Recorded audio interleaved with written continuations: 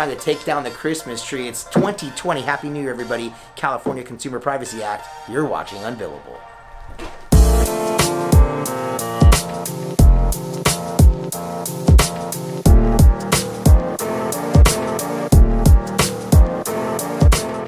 Alright, I want to start by saying that I have this large iPad. I forget what it is, iPad, whatever. The big iPad. And if you don't have a screenshot of your phone on your large iPad like this, you're missing out, because then you fail to be able to be like, hello? Yeah, let me call you back. I'm filming Unbillable. Thanks. Bye. I don't know why I've always just loved that. Like the giant iPhone. Like I got the new iPhone 12 Max Pro. Check it out. Hello? Let me call. I'm shooting Unbillable. Let me call you back. Yeah, see? That's what I'm talking about. Wow. Always, I've been making that joke since the iPad got gigantic. I love so that. basically like 10 years.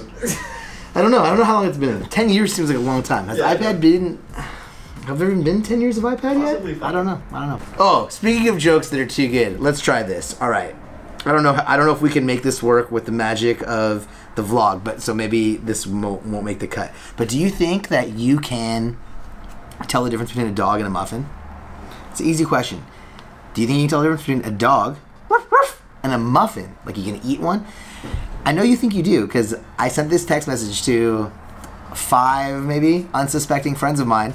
Can you tell the difference between a dog and a muffin? And every single one of them came back with, I believe that I can. And then I sent them this. Oh, wow. So, how'd you do? Okay, this murdered me. This absolutely killed me. I don't know exactly how you describe that type of humor, but that's my kind of humor. I laughed for a long time. If you go back and go back to that screen, at the very bottom, there's actually one of the squares is a picture of a couple of muffins together, and right next to it is a couple of dogs together. Absolutely murders me. I need to close my cell phone so I don't keep laughing. All right, anyways. I guess what we're here to talk about today is dogs and muffins. No, it's the California Consumer Privacy Act. So what does that mean? CCPA for short, but what does that really mean to you? What it means to you is that California has gotten into the internet business of protecting your private information. A lot of people, including a person running for president right now, have been talking about how your consumer information, your private information, is being sold and shared for monetary gain, if you will, between companies, internet companies that you visit on the web. So like, for example, you maybe go to a website and do some research about a new weighted blanket, let's say, and then all of a sudden when you go to Amazon.com, lo and behold, what are they suggesting for you? Weighted blankets. I mean, it's like I call it the magic of the internet, right? It's the magic of the internet. It's its ability to suggest things for you that you've already been looking at or already been interested in. But the problem is, how are they going about doing that? I mean, I'll be honest with you, I don't know. I don't know how they go about doing that. I am an attorney. I'm a lawyer. I do real estate business litigation. I mean, we have a vlog, but I don't even edit the vlog. My man Luis edits the vlog. I mean, I'm not the tech guy. I don't know how this stuff all works. I just kind of hit post or whatever. Okay, let's not get into all that. The moral of the story being, at some point, are you worried about your own privacy? Are you worried about your own personal information on the internet? Now, there are a lot of people that believe privacy is dead. California doesn't agree. And I think generally, the legal system, I sure hope we don't agree, because I think people do want to have some privacy, all right? And so the idea behind the California Consumer Privacy Act is to provide a whole lot of regulation for these companies that are collecting this information and then making financial gains from it. So what have they done? Have they just turned around and given the money to us, the consumers? No, they haven't. What they have done is kind of basically put in 5 rights. You have 5 general rights based on the California Consumer Privacy Act. The CCPA gives you, the consumer, 5 general rights. Now, I'm gonna take a moment and say, when those rights apply to you is kind of an interesting scenario, right? Whether it's to people that are living in California or residing in California temporarily and things like that. I'll let you check that out. But let's just assume for purposes right now that this act is going to apply to you, because it's going to apply to everybody who lives in California. I live in California, and you're getting 5 general rights, 5 rights from this act. The first one that you're getting is you get to know what information these companies are collecting about you, right? What information? Earlier I used the weighted blanket example. I don't think too many of us are worried about them collecting information about what we're shopping for. but they're collecting other information. What if you are filling out information about your payroll or direct deposit? Maybe they're finding out information about how much money you make, or you're filling out information for a medical website, maybe a hospital visit, something like that, scheduling an appointment with a doctor.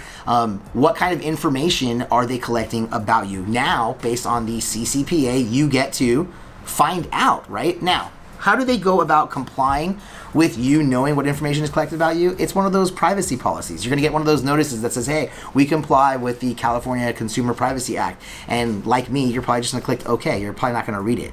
I mean, that's one of the interesting things about this is when you signed up for your iTunes account, you had to like agree to a bunch of stuff. And like me, you didn't read any of it. When you rent a car, you got to sign your initials everywhere. You don't even read it. You don't read it. But here we're going to give you an extra notice. That's the first right you get under the California Consumer Privacy Act, is a right to know what information is collected about you. Now, the second thing, the second right you get is you get to know whether the information has been sold and to who they sold the information. So this is like getting to kind of keep tabs on where your information is going. Now, at that point, you can opt out, right? If you're over the age of, I think it's 16 years old, you can opt out, like saying, I don't want you to sell my information to any third party. I don't want my information to be sold whatsoever.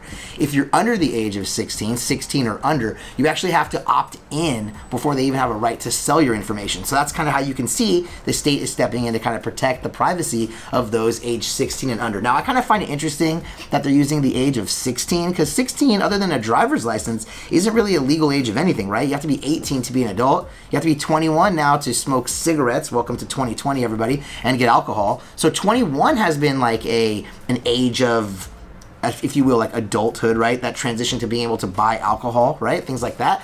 And 18, right? That's been the age at which you become an adult under the eyes of the law. But 16's been a driver's license. But when it comes to this, the California Consumer Privacy Act, 16 defines whether or not it's an opt-in, opt-out setup for the sale of your private information. Now, it's not always sale. Remember, if these companies share your information with one another to their benefit, that's going to be enough for selling, right? Selling doesn't necessarily mean the traditional word of selling. The act is meant to be overbroad. So if they just share that information with each other, they're going to have to be part of the disclosure, again, if you request it. Now, the third thing is you're gonna have access to the information they collected about you. This one, to me, kind of seems obvious. Don't you wanna know what they collected about you? I mean, I'm interested to know what they collected about me.